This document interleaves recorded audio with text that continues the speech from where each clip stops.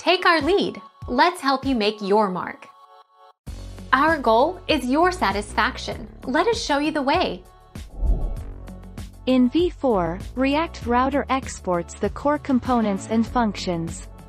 React Router DOM exports DOM-aware components, like less than link greater than, which renders less than a greater than, and which interacts with the browser's window.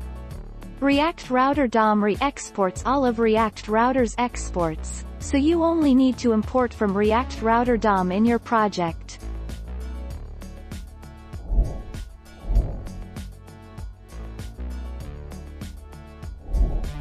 Take our lead. Why use React Router? React Router, and dynamic, client-side routing, allows us to build a single-page web application with navigation without the page refreshing as the user navigates.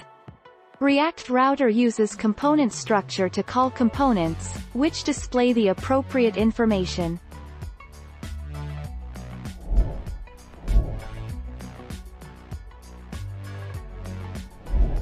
Take our lead. Let's help you make your mark.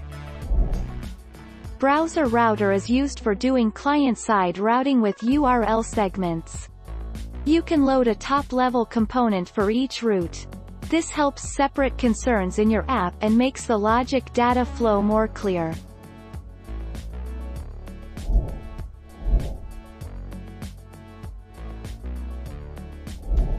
Take our lead. Let's help you make your mark. The less than switch greater than component will only render the first route that matches, includes the path. Once it finds the first route that matches the path, it will not look for any other matches. Not only that, it allows for nested routes to work properly, which is something that less than router, greater than will not be able to handle.